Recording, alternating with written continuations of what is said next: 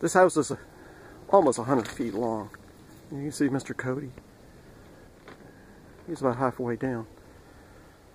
Okay, let me pan back. And over here, you'll see some plants. They look pretty much dead right now, but they're not. And they're actually Korean lilacs. Okay? I've been growing these on now for about 10 years, believe it or not.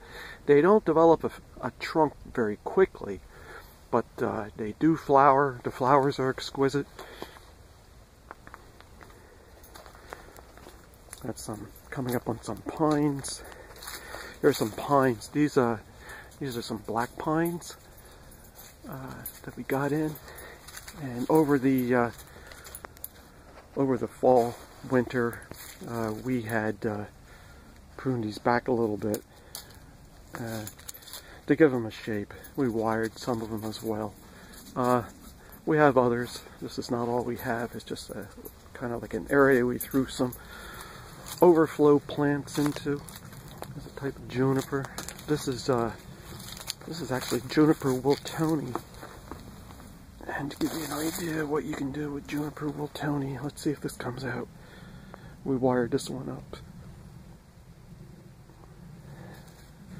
Trying to see if this comes out well.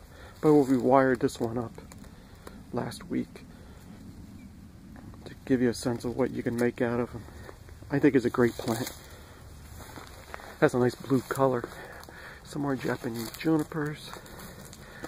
There's some juniper shimpaku. For you who don't know the difference, you can see the difference in foliage right away.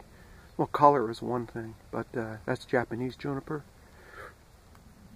That's juniper shimpaku. Now over here, some Japanese maples.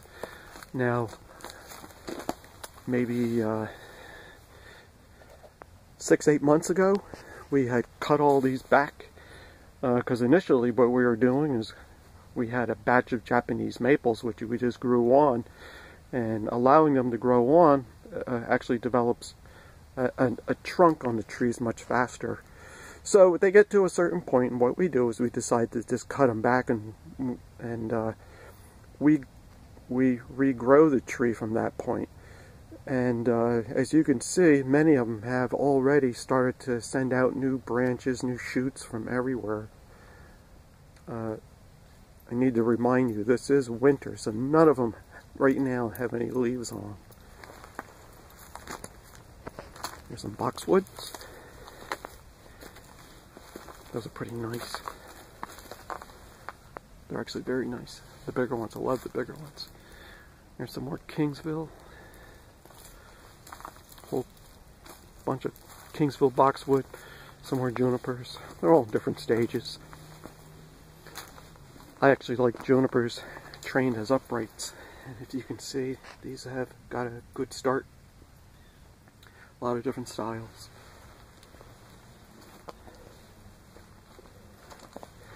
Some trident maples.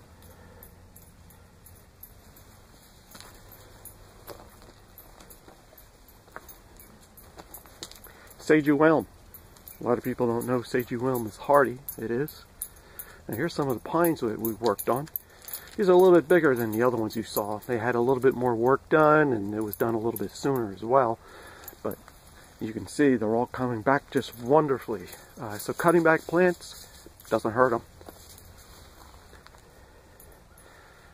Well, I guess this, you could say this looks like a mess. Dawn redwood. Now these dawn redwoods were planted in containers and kind of let go. And if you look, they're very much alive.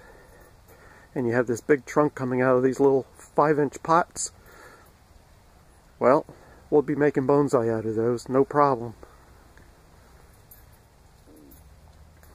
Here's maybe what they should look like. Dawn redwood.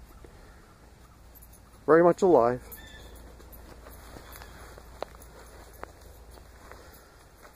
Come down here, you see some big old junipers. Now some of these trees are over 30 years old. It's kind of hard to see their trunks right now. Now if you go down here to the end, like a mixture of things. Some more junipers here. See if I can pull this one up. It's a nice big trunk. I don't think that one's 30 years old, but he still looks good. Now I'm heading back.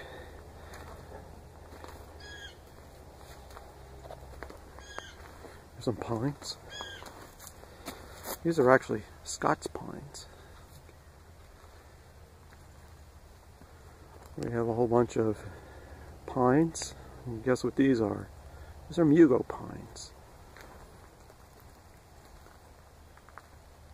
More tridents. A little bit bigger than the ones I showed you earlier. More tridents. There's a weeping cherry. I got a red tag on it so that I can make cuttings off of him. Well, seems to be a lot of junipers in this area. They have some nice big trunks. You can train these in a lot of different bonsai styles. There's a different type of juniper. I'm not exactly sure what it is, but I like it a lot. And as you can see, we deadwood this whole section of it over here. Turned out really nice. My plan is to pot this guy up in the spring. So in the meantime, he's just dormant, waiting. Over here, wisteria. A lot of different wisteria. I have a lot of them in different sizes. The video may not pick all that up. But believe it or not, there are some different colored wisteria here. They are labeled for what they are. Some Hanoki cypress. Some more junipers. It might seem like a lot of junipers, but I'll tell you, they're a real popular plant. I like them in bonsai. You can train junipers in any bonsai style. And they do well. There's some plants. I think that's a crabapple, actually. And you see the one next to it, right here? It's actually a blueberry.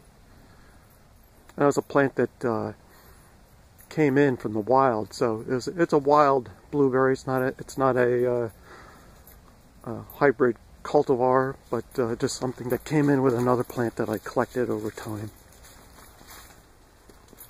Some more juniper San Jose. So juniper San Jose are nice in their own way. One thing interesting about them is that they grow faster. And when they grow faster, they actually develop bigger trunks and branches in a shorter period of time.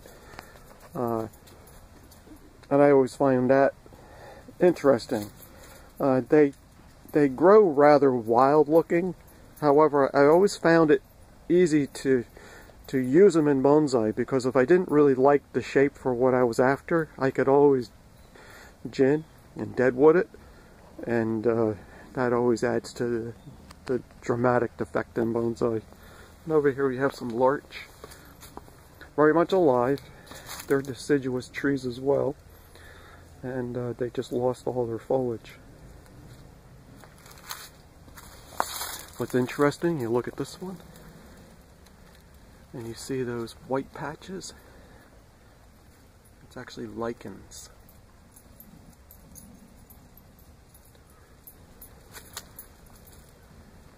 Very sweet.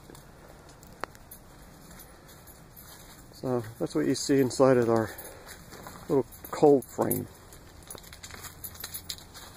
We actually display some slabs in case you're interested in slabs. We use slabs for planting trees on, believe it or not. We can drill some holes on that and tie our trees down to the rock. Build up a wall that we make using muck. Add some soil or plants, and you can actually have a nice little bonsai forest growing on that. There's Mr. Cody. coming out the door. Now we're back at the back end of the main greenhouse. So that's our tour for the winter of 2016.